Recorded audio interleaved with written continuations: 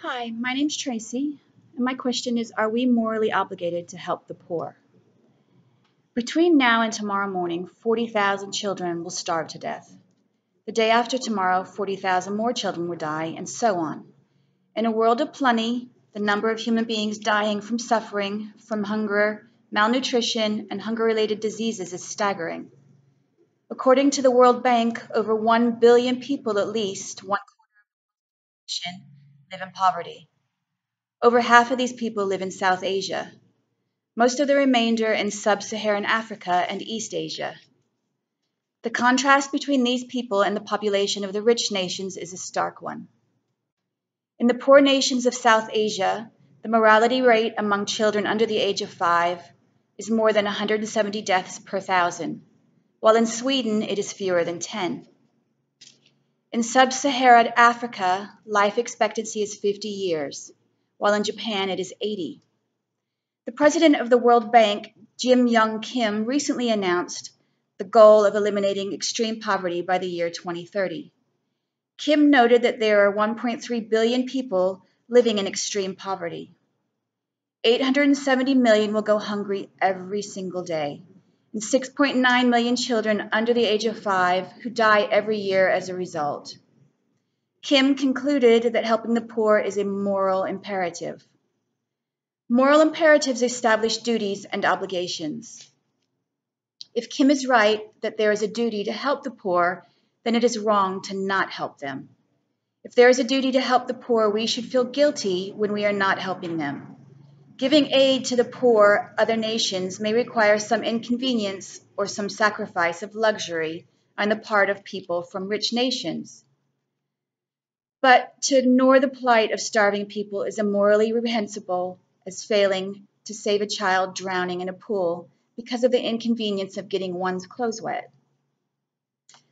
Billions of people live on less than $2.50 a day. That's a day.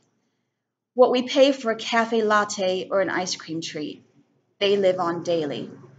Should we feel guilty for indulging in such luxuries while children die of deprivation? Most of us do not feel guilty as we spend money on trivial luxuries. Perhaps we are morally clueless. It is easy to ignore suffering that is hidden in distant places. However, the more plausible explanation is that people do not agree with Kim that helping the poor is a moral imperative. What is the extent of our duty to poor nations? Every week, more than 250,000 children die from malnutrition and illness. Many of these deaths are preventable. For example, diarrhea and respiratory infections claim the lives of 16,000 children every single day and could be prevented by 10-cent packets of oral rehydration salts or by antibiotics usually costing under $1. The aid needed to prevent the great majority of children's illness and death due to malnutrition in the next decade is equal to the amount spent by the U.S. to advertise cigarettes. It is well within the capacity of rich people, of rich nations, as collectives or as individuals to prevent these avoidable deaths and to reduce this misery without sacrificing anything of comparable significance. Personalizing the argument, Peter Singer, a contemporary philosopher, writes, "Just how much we will think ourselves obligated to give up will depend on what we consider to be comparable moral significance to the poverty we could prevent. Color television, stylish clothes, expensive dinners, a sophisticated stereo system, overseas holidays, a second car, or a larger house, private schools for our children. None of these is likely to be comparable significance to the reduction of absolute poverty." We think it would be nice to help the impoverished. However, charity is not obligatory. We might also think that global poverty is simply not our own fault. If we have done nothing wrong, then we should not feel guilty or blameworthy. Most people would agree that there is a duty to help those whom we have wronged or harmed. If I am riding on someone else's back, I have an obligation to get off their back. If I am somehow contributing to the problems of the poor, then I might be blamed for their plight. However, are middle-class Americans riding on the backs of the globally poor? We do benefit from cheap consumer goods and resources that are produced and extracted by world's working poor. Poor people working in dangerous conditions, for example, most likely made your clothes. Last year, a garment factory burned down in Bangladesh. Clothing manufactured there was for American brands.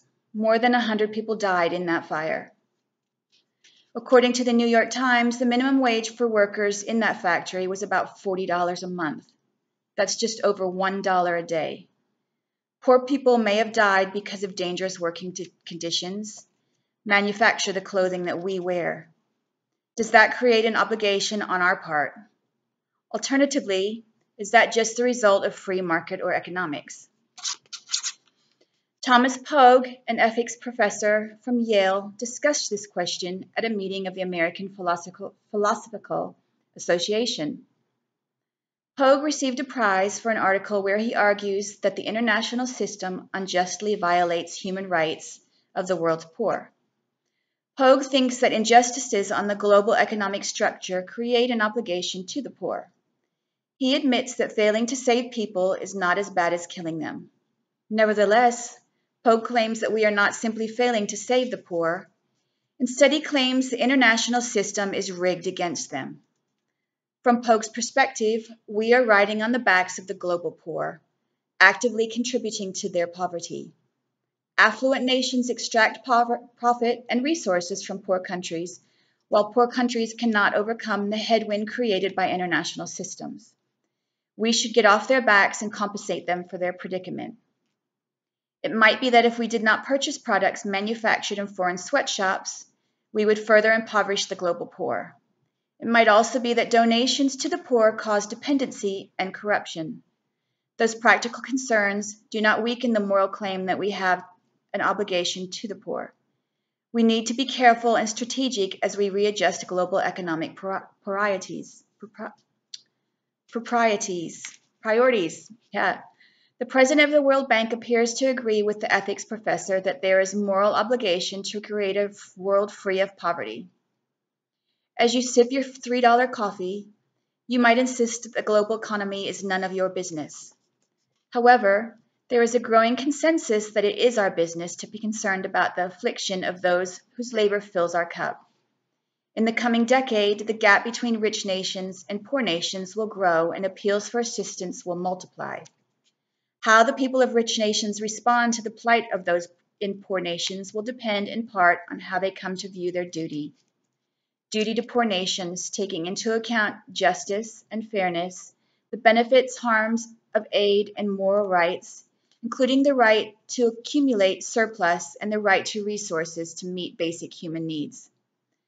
Finally, all human beings have dignity, deserving of respect, and are entitled to what is necessary to live in dignity, including a right to a life and a right to the goods necessary to satisfy one's basic needs. This right to satisfy basic needs takes precedence over the rights of others to accumulate wealth and property. When people are without the resources needed to survive, those with surplus resources are obligated to come to their aid. Again, by Peter Singer, he quotes, "I begin with the assumption that suffering from lack of food, shelter, and medical care are bad. My next point is this: if it is within our power to prevent something bad from happening, without thereby sacrificing anything of comparable moral importance, we ought morally to do it."